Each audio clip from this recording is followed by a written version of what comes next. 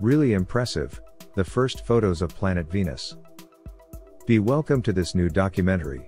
If it is the first time, I introduce myself. I am the engineer Hiddekel Morrison, and I appreciate you decide to see this educational content, where we will know the wonderful and historical real images of the planet Venus, with important information of what was discovered when reaching the surface of the planet Venus, for the first time, along with the first analyses and contributions of the James Webb Space Telescope and the possibilities of life on that peculiar planet of our solar system. Join me, thanks to applied technology, in this new educational adventure, from the perspective of an engineer. Let's start.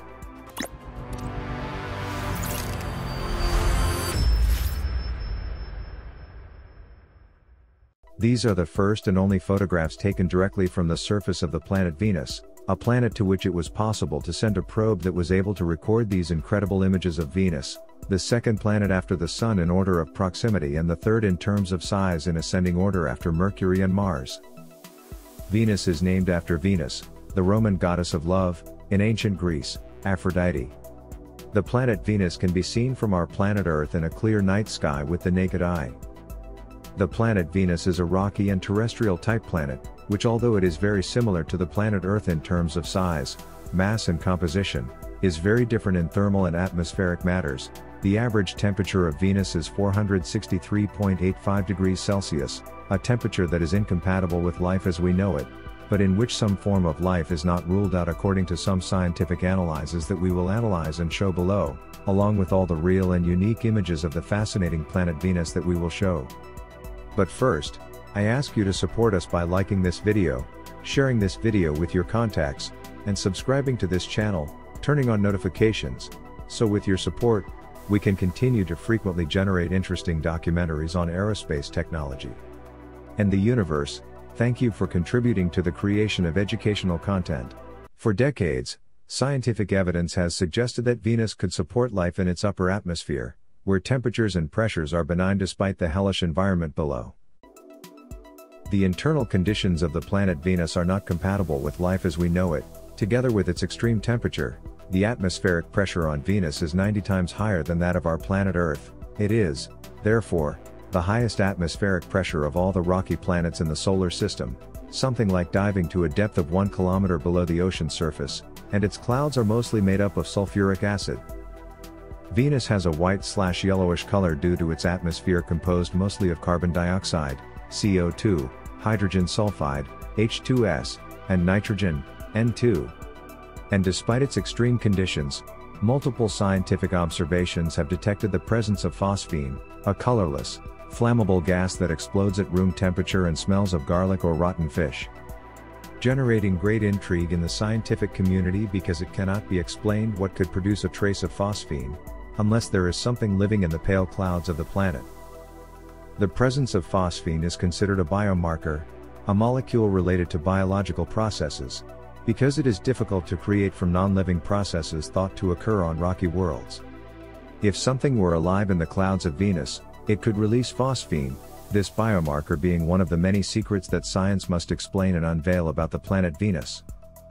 Some secrets that the James Webb Space Telescope is able to clarify, because the James Webb can detect phosphine gas in exoplanets and the planet Venus is one of its objectives, for which it will have to scan for dozens of hours in search of water and methane at the same time. It searches for phosphine, allowing it to search for 2 other potential biosignatures. Preliminary data from James Webb have already allowed some of these not-so-detailed initial records, as published by the U.S. Space Agency, NASA, in this release with this spectroscopic analysis of the planets Mars, Earth, and Venus, comparing the presence of water, ozone and carbon dioxide. By looking at these only existing photos of the surface of Venus, we can get an idea of what Venus really looks like. With these exciting photos taken on October 22, 1975 after the landing of the Russian Venera 9 spacecraft in the northern hemisphere of the planet Venus. Published by the Russian Federal Space Agency in this release. The Venera 9 spacecraft was launched on June 8, 1975, after taking off from Earth. Venera 9 traveled 136 days through 300 million kilometers to get into orbit with the planet and begin the descent with a special protector against the heat that I had. However, after landing on the surface, It transmitted data for 53 minutes before melting and losing connection to Earth. This Soviet space probe was the first spacecraft to send back to Earth an image of the surface of another planet. These original images of Venus released by the Russian Space Agency were processed by the American researcher Don P. Mitchell, who described it as a perspective image to which he assigned color.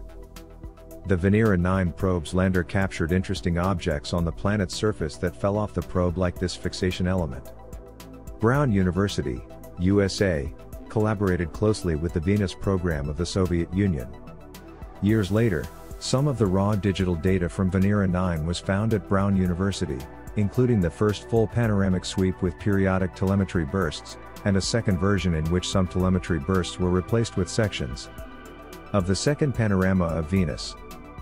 It is very important to recognize and value the efforts of the American researcher Don P. Mitchell, who has dedicated himself to processing the original images, applying recent technology to recreate the appearance of the Venusian surface, impressive restored photos that are the ones we have been posting. We take the opportunity to congratulate Don Mitchell. Here we can see his blog, which I will leave the link in the description of the video so that you can follow and support the great recording he does. We will be attentive to the findings of the James Webb Space Telescope when it is time to carefully observe the planet Venus, and to the new missions and probes that focus their efforts on this fascinating planet.